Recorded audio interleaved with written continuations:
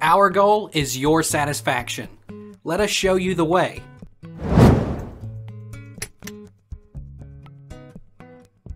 Is 1+ protein in urine normal during pregnancy?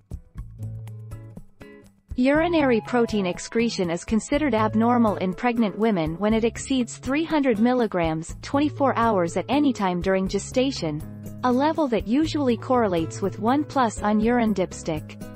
Proteinuria documented before pregnancy or before 20 weeks gestation suggests pre-existing renal disease.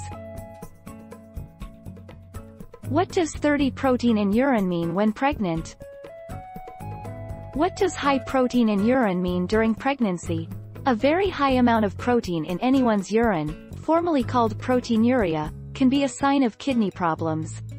In pregnancy specifically, it's an indication of preeclampsia when combined with high blood pressure after 20 weeks gestation.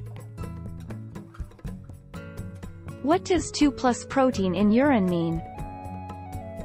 2+ protein means that you have protein in your urine. This can be a sign of kidney disease.